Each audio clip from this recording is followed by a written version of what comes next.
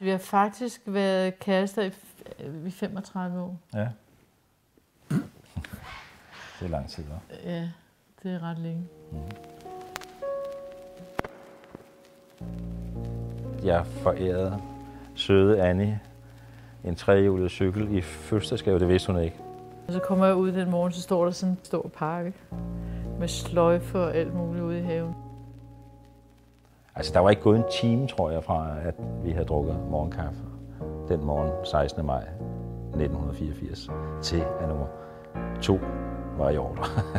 Så den var egentlig ikke tænkt til at skulle være produktion. Det var simpelthen tænkt som bare at lave altså en gave til Annie, ikke? Færdig roulade, ikke? Og så viser det sig bare, at det bliver en jagt.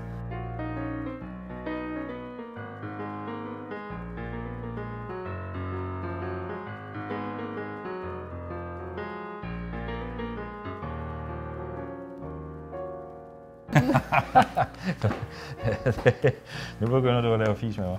Det er rigtig godt. Har du været ude at sætte dit hår? Ja, er det fint? Ja.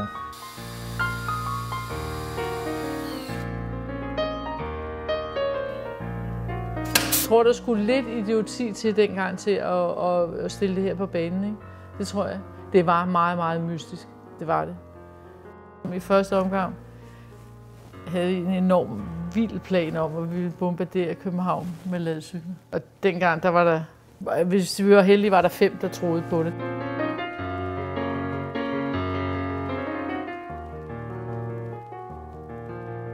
Vi kommer et sted fra, og det holder vi ved, ikke? Og produktet kommer et sted fra, og den historie, den er vigtig for os at holde fast i, ikke?